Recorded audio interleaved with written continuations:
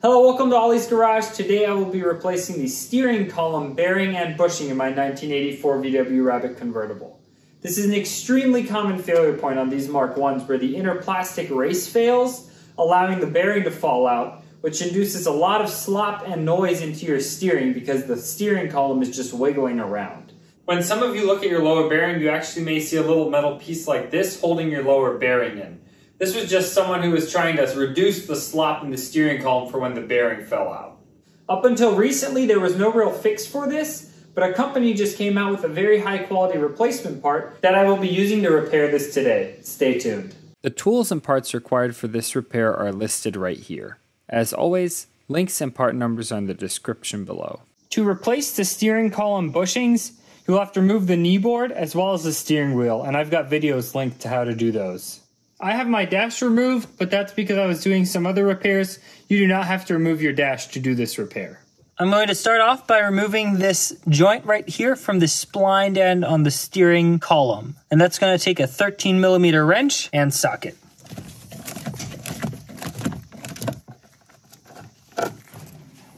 Two Phillips head screws, one right here and one on the other side on the bottom, that hold this bottom plastic cover in place. Remove those.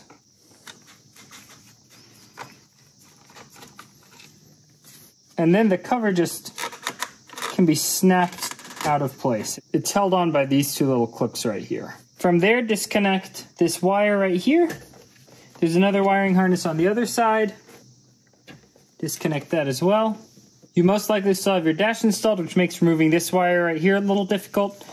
So what we're going to do is loosen these two 6mm hex head bolts. One right here and one right here.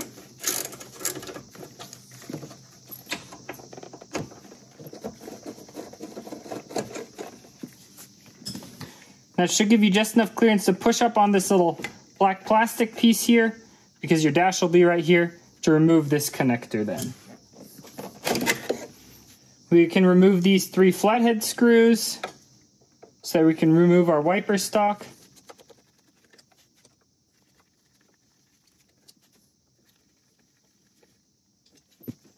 And then it just slides out. If you do have cruise control, there will be an additional wire that runs down here somewhere on a separate connector. You can lift up and slide this plastic piece out of the way, and also remove this wiring harness right here, which goes to your ignition switch. Just wiggle it off. There are two more hex heads that need removed right here, and one just on the other side right there.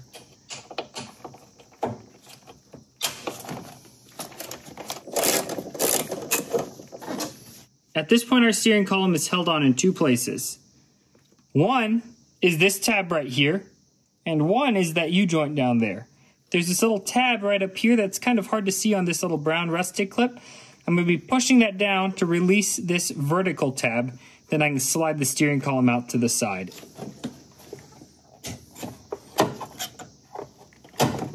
The way the system works is you have this tab that's up there, and on the bottom it's held in right here by this little lever. So I push this down with my screwdriver, kind of one corner at a time, and then pried this black one with another screwdriver over this, and it ended up working. You just have to fiddle with it for a little while. Our steering column is now free, except for on the U-joint down there, so you can slide it out, and then just carefully pull it out of the U-joint. Grab a screwdriver and you can carefully pry off this plastic piece right here.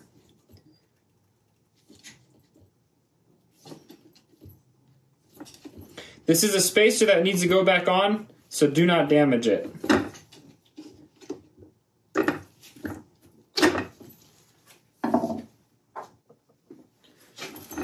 Flip the steering column over. Use your 6mm hex key. Remove this screw.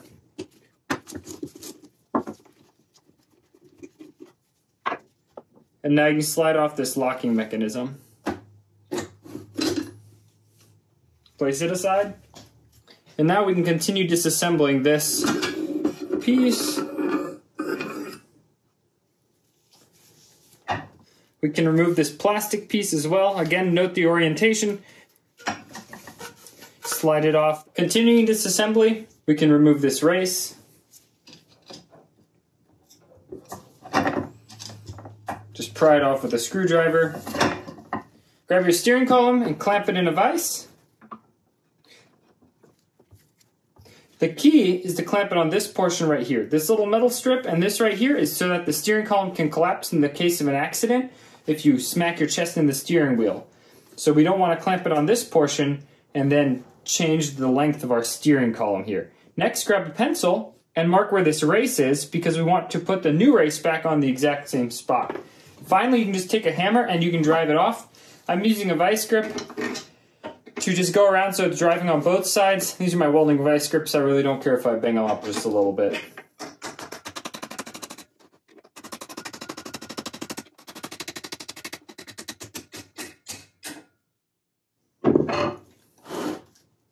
With everything disassembled, we can now give it a good cleaning. I'm just using a little bit of engine degreaser. Just be careful not to clean off your mark. The Scotch-Brite pad also works pretty well with some engine degreaser. On this tube, I'm just using a paper towel and some engine degreaser. I don't want to take the paint off. If you want to take the paint off and then repaint it, you're more than welcome to. Mine's still in good shape, so I'm just going to leave it. I almost forgot, I still have to press out this inner bearing race right here. For most of you, this will probably already be disintegrated, but if not, you need to find a long piece of wood or metal that you can stick inside and press it out. I looked around a little bit, and I found the handle to my jack to actually be the perfect size, where it just fits inside, and is able to press this bearing out perfectly. Just a couple of love taps from a hammer.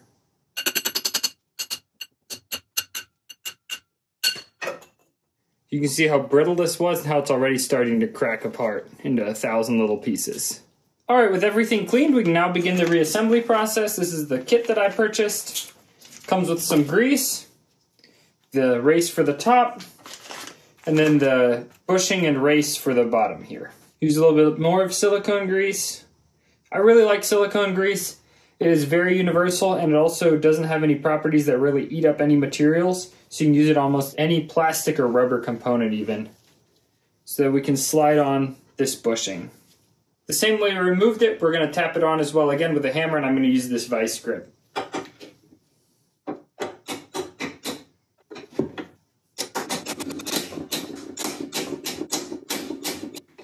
Be extremely careful that you don't damage any of these grooves right here, otherwise we won't be able to slide it into the U-joint anymore. Just a little bit left to go. Clean off any excess grease and dirt that were collected in the process. Take the packet of grease, cut it open.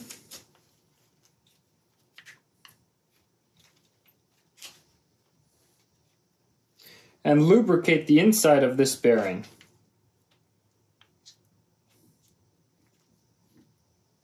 Make sure you use a clean finger and you can spread it around. A nice even coat everywhere inside. You can grab a little bit more of your silicone grease. You can grease the outside with this. And now we will insert this into the bottom of our steering column. So here you can see the bearing on the inside, and here you can see this race that covers it. It needs to be inserted bearing open side first, just like this. I tried hammering it, it wasn't going very well, and I have a bearing press. And I personally am of the school of thought if it's a bearing, you should be pressing it and not hammering it in. So that's how I will be installing this today.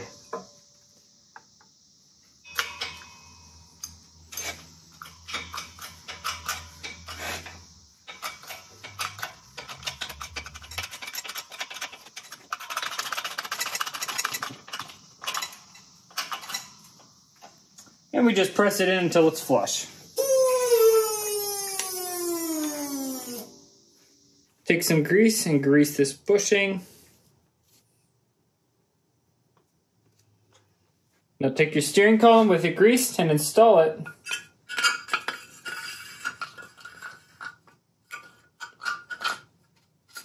Just like that, into our race.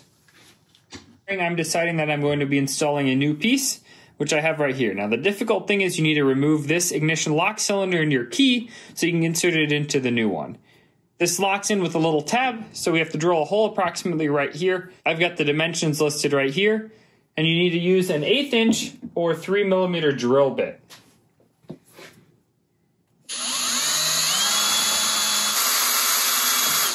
With the hole drilled, now grab yourself something to push with. Push into this hole.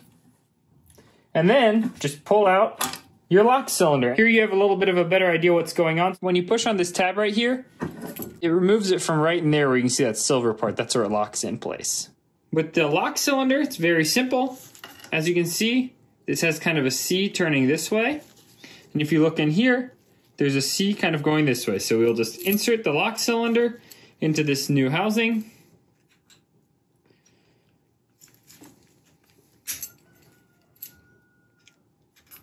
Test it, it works well. Remove the key, the lock pops out, perfect. While you're replacing these bearings, I highly recommend you replace your ignition switch, especially after 30 years of operation. These things tend to fail. It's very simple. Remove the one Phillips screw, and then you just pull it straight out. And now we'll insert our ignition switch, slide it in place, then tighten down the little Phillips head screw right in here. This is a little screw holding in a little piece of plastic that goes into aluminum. Do not over tighten it. Put a little bit of grease on this bushing. You can take this little bushing right here, slide it off. Make sure you apply a little bit of grease to it. I'm going to slide it inside here. There we go. Just like that. And then take some grease. Grease this shaft right here. And then we can slide this ignition lock cylinder on.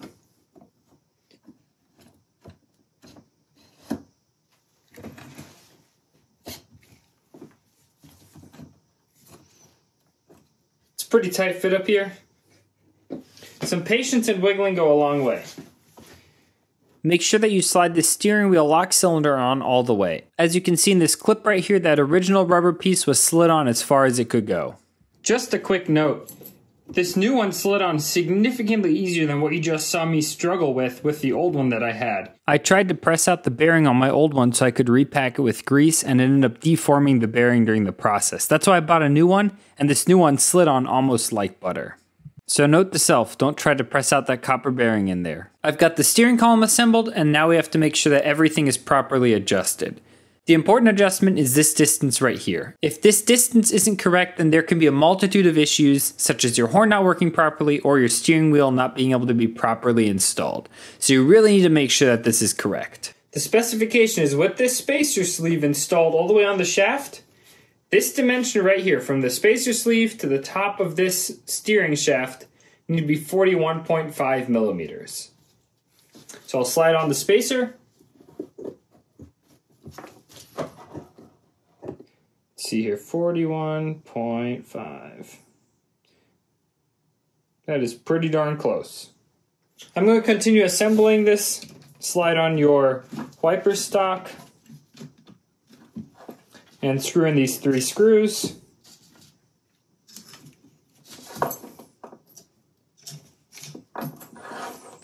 These screws just go into this aluminum and hold this stock on, so you don't need to make them over tight. Just nice and snug. Install this screw right here.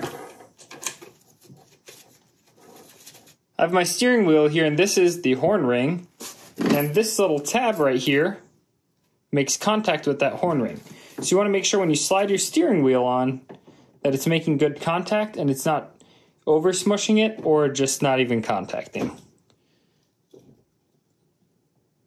And it's a little hard to see on camera, but it's just depressing a little bit and making great contact. So it means our horn will work and everything is assembled correctly. Now time to put it in the vehicle. One quick little side tip, if this bushing's hanging out, you can adjust that by just simply sliding on the silver collar, which is connected to the steering shaft. So I can just slide it in a little bit till it's nice and flush, and then tighten this bolt. The tightening torque is 10 Newton meters or 87 inch-pounds. Steering column assembly is more or less the reverse of removal. Don't forget about this little plastic piece. This nub goes into this cutout right here.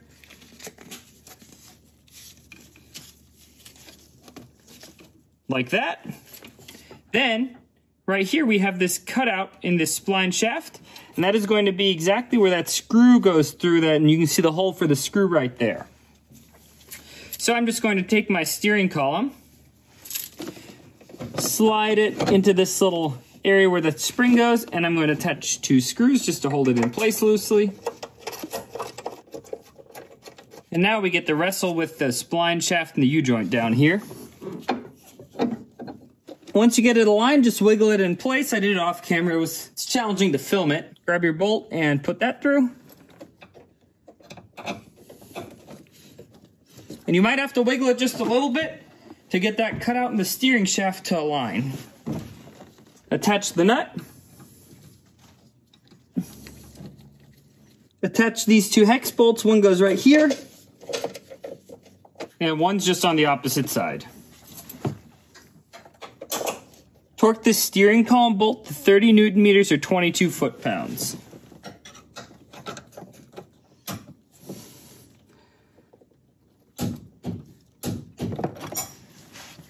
Torque all of these hex bolts, including this one right here, to 87 inch-pounds or 10 Newton meters. Now the absolute thriller of the repair, we get to reinstall this clamp, slide it in top, so that the teeth rest in there, and then we can just use a screwdriver and push it in on the bottom. Takes a little bit of effort, but you'll get it there. It's a little hard to film the installation, but as you can see, it's in. Reattach all of the wires, to include the ignition switch wires into your new ignition switch. Reinstall the top cover. Make sure you clean it really nicely now that you had the chance to. This little tab right here has to actually go behind this piece of plastic, otherwise it won't fit properly. So you kind of slide it back that way.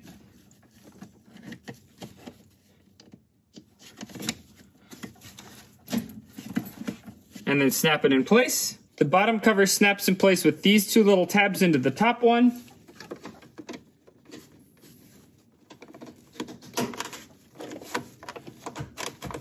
Reinstall these 2 screws. One goes right here and one goes on the other side right here. These screws just hold in a plastic cover, so do not over tighten them. Now you just need to reinstall your steering wheel. Make sure that you grease this little horn contact area with some silicone grease. The torque for this bolt is going to be 50 Newton meters or 37 foot-pounds for the cars without an airbag. If you do have an airbag, it's 40 Newton meters or 30 foot-pounds. Thanks for watching another episode of Ollie's Garage. Please like, subscribe, and comment for more.